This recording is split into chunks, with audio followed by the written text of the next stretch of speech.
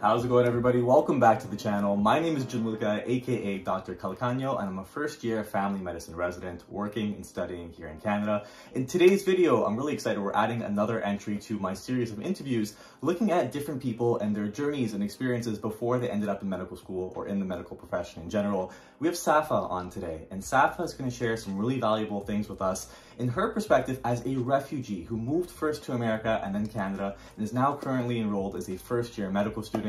And I get a lot of questions from international medical students and people trying to come from all different parts of the world, and I'm really hoping that Safaa is able to share some tips with us today. Well, I know she did. I already recorded the interview with her. I'm going to break it up. I'll timestamp everything. The audio when I was speaking seemed to get a little bit muffled on my end, so I'll try and kind of edit this as best we can. But I hope you guys find this informative, and if anyone has any questions, feel free to leave them in the comment section below. Either myself or Safaa will try and answer them ourselves. Okay, so we'll see you in a little bit. Hope you enjoy. Welcome, everyone. I am Safaa Bashir, and I am a first-year medical student at University of Alberta, class of 2026. I currently live in Edmonton. Some of the stuff that I really love to do, especially in Canada, is going for a hike. Good hike is always great for my mental health, and also I get to enjoy beautiful scenes each and every single time. Most probably not in the winter, but I enjoy doing that. I also love painting and doing some henna art. It's really related to my culture, so I like to have that aspect as well. And how have you been liking medical school here in Canada so far? And so far, it's pretty good. I love the diversity that I see in medical school. I love how supportive each and everyone is, and in terms of the resources that you have at medical school as well. And I love the student life as well. You get to enjoy some, at least in first year medical student, you get to enjoy the orientation week where you get to be introduced to different organizations, trying to figure out your extracurricular aspects as well of medical school. Awesome. And are you involved in any extracurriculars in your first year? Did they let you do anything right away? Yeah, so I am currently part of the Black Medical Student Association. I'm currently part of the Muslim community in the medical school as well. So having different roles in different communities also is amazing. I went to multiple events, and I'm currently trying to kind of find my way through the different positions that we have and different places that could match what I want to do. That's awesome. I'm glad that, because when you first get into medical school, and you have some experience that you're going to talk about in just a little bit already with medical school, but it is a pretty busy time, especially if you're moving from one city to the other. So it's awesome that you're able to get right away into all these different events and organizations. That's really nice. So now we talked about it a little bit already, and you brought me up to speed myself, but maybe just share everyone else, what was your journey like to medical school leading up to where you are right now, being in first year? To take you back at my story, so I am originally from Sudan. I actually arrived in Canada about 5 years ago, and I spent 4 years in Calgary. I arrived as a refugee, have been into US first and then decided to come to Canada. My background studies is I actually studied medical school for 5 years out of 6. And I know a lot of people will be shocked, like, why are you doing this again? But I did not have the chance to finish medical school back home. And due to some social circumstances that I've been going through, I needed to seek refuge into another place to have more of my rights, to have what I want in life. And that's an important aspect.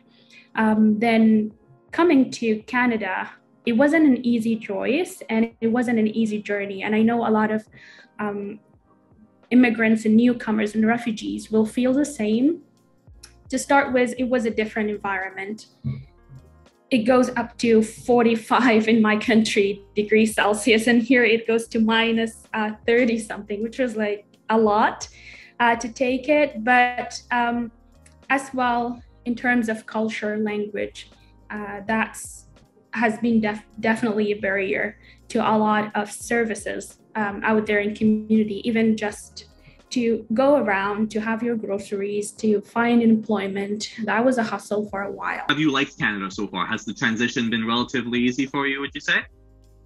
It wasn't an easy journey. I liked Canada in terms of how people were very welcoming. I could see some contrast from the cities that I've been into before Canada, and I could see that people in Canada very welcoming. They're more engaging. They're trying to help and trying to talk to you at least and hear your story or provide the support if they could.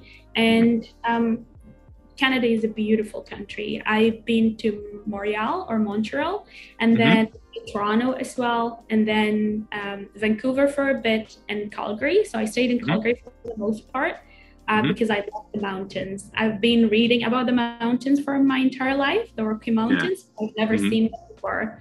So that was an amazing thing, yes. So Safaa, why don't you tell us a little bit about your application? Did you apply to medical school one time? Do you feel comfortable, or multiple times if you applied multiple times, if you feel comfortable talking about your GPA and your MCAT scores? Could you share any of that with us today? Yes, sure. When I was about to apply for medical school, a lot of people will be doing their undergrad somewhere and then having their GPA and then their grades being transferred, and then they will have to do the MCAT and then interviews. For me, it was a bit different because they needed to convert my grades back home into a GPA. And back home, we do it more of a distinction, very good. That's type of a scaling. We don't do the numerical one. And that was a hustle because I was at the lower GPAs for the most part, although that I will be having distinctions and very good. My GPA, especially for University of Alberta, because they had a different way of converting it. And University of Calgary also gave me a different GPA. It was around 3.7 for Calgary, 3.4, I believe so, in Alberta. It was a bit frustrating because I was getting really good marks back home, but it's the conversion part which makes it always on the lower, and sometimes they have to drop some of the scores because they don't have that enough credits. So it was a hustle for me, but I made it to the cut point for all of the GPAs required, especially if you are in province applicant. So I was in province applicant for Alberta, so I made it through the cut points.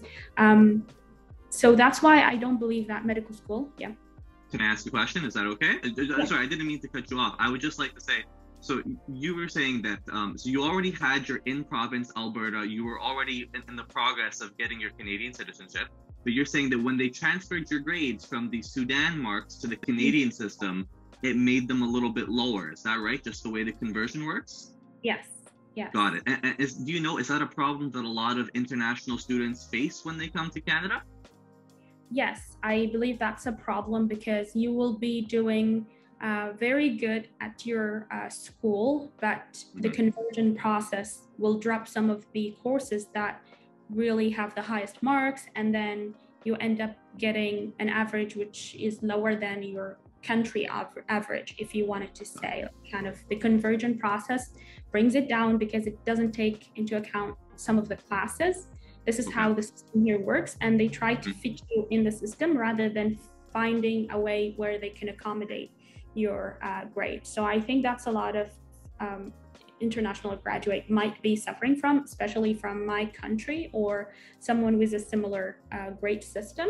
Other countries, I know they can transfer easily because they have similar system, a grade system like in Canada, but my university was different.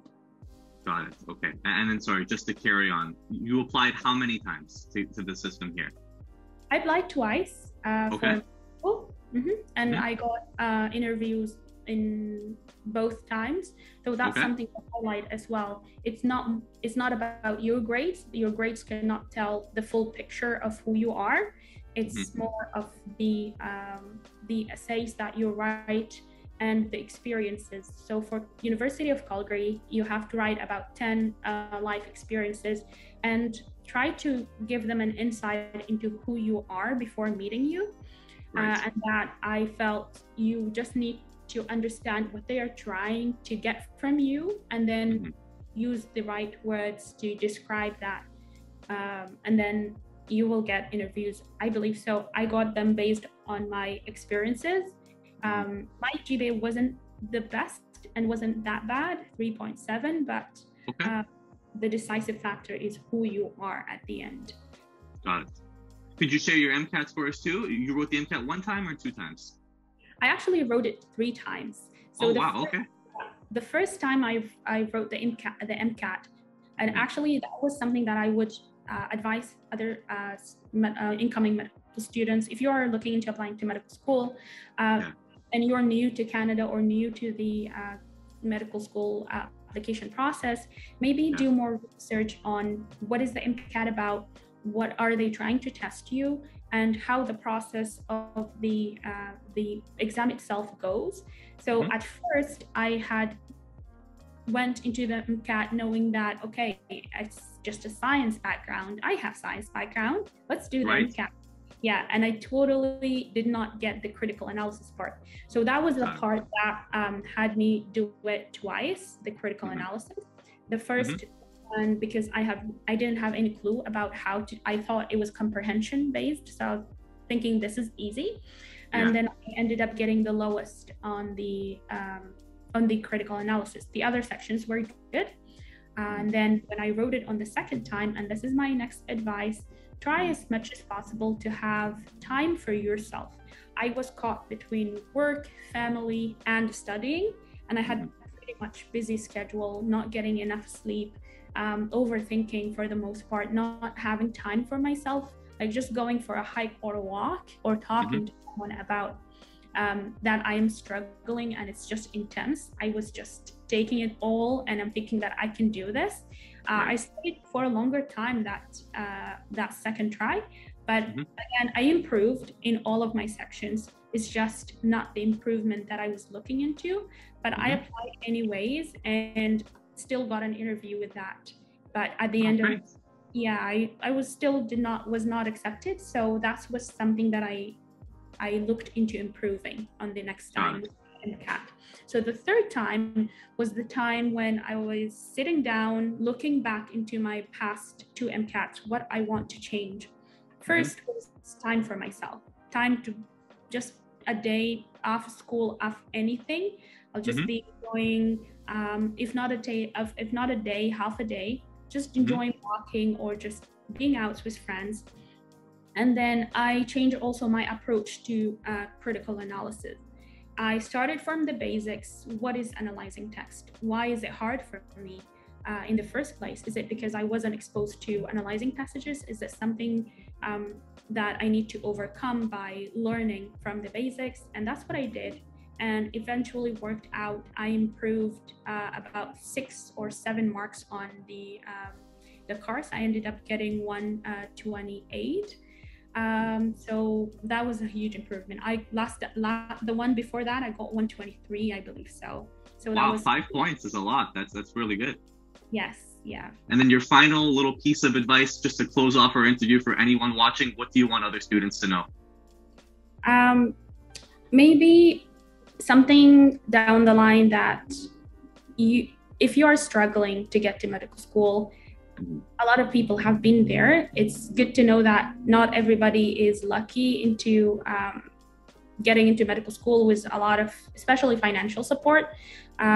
So I have been there and I know the barriers, the language barrier, the financial barriers. And from my experience, being resourceful is very important. Look into the MCAT, low income. They have like an application where you get many of the materials for free. And that was something that I resorted to. A lot of students out there in platforms like Reddit or other platforms that you might know will be able to help you with providing books or advices. So try to be resourceful and find a way that's more suitable for you. So that will help you a lot also in medical school and in your life, hopefully. It's a difficult, for a lot of people, it's very difficult journey, but it's doable and you can do it. Just have that mindset of the positivity. I really appreciate your positive message. I think that it's something that's very, very powerful because you're right. It's not easy. You know that probably better than anyone else. It's a long process and it doesn't always have to be linear. Sometimes where you think you're going is not where you're actually going to end up. But being able to adapt and seek out the proper resources and supports, I think is so, so important. So one more time, Safaa, thank you so much for coming on today. I really appreciate it. Hopefully everyone watching, hopefully you guys learned something as well. And we'll see you all on the next one. So everyone take care.